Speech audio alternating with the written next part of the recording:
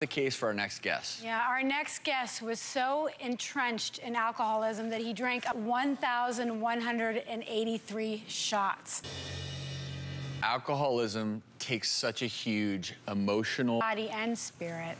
And I think what people need, the biggest issue for a lot of alcoholics is liver disease. You get alcoholic hepatitis, which over time leads to cirrhosis, a condition which will not repair itself once it gets to the end stage. Your heart, look, a drink a day or 2 drinks a day for men may be heart healthy, but alcoholics actually suffer often from something you're more likely to develop gout if you're an alcoholic. The cerebellum controls coordination and balance. That's why alcoholics over time, you'll notice them. They have awkward gaits and difficulty with their balance. The hippocampus, that's an area where we create memory. Some of the most baseline, basic things we do. Our medulla controls our breathing rate, Dr. Berman.